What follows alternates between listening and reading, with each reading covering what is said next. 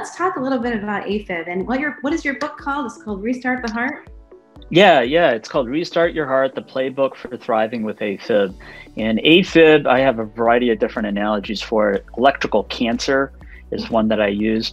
It's a progressive disease. And I think we used to think that AFib, paroxysmal AFib, 1 or 2 episodes a year in a low stroke risk patient, can just monitor it. Well, it turns out now that every episode of AFib changes the heart electrically, structurally, to facilitate more AFib. So we have that term, AFib begets AFib.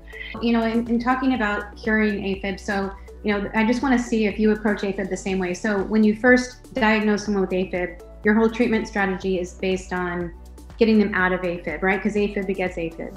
And then as you go forward, right, as they become more permanent, then it kind of becomes too late for them to have an ablation. So you kind of want to hit that sweet spot, right? And get them out of it, do the stuff to fix them while modifying risk factors. But for you, and the point I want to make, because I know you do a lot of ablations, when is a patient not a candidate for an ablation anymore in your mind? I mean, based on atrial size, based on other things?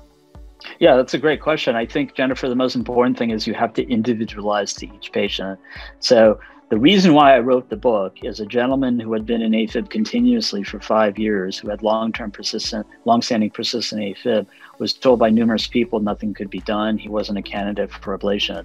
Well, I asked him the most important question, which was, when he was cardioverted 5 years ago and he stayed in sinus rhythm for a week, how did he feel? He felt amazing. He felt great. That's all I needed to know. Then we embarked on a process together, and it's important to set the expectations for people of what to expect, what their success rate's going to look like, the fact that it's not just a one-stop shop, the fact that, again, like the electrical cancer analogy, you have to come up with a treatment plan. For some people, cancer treatment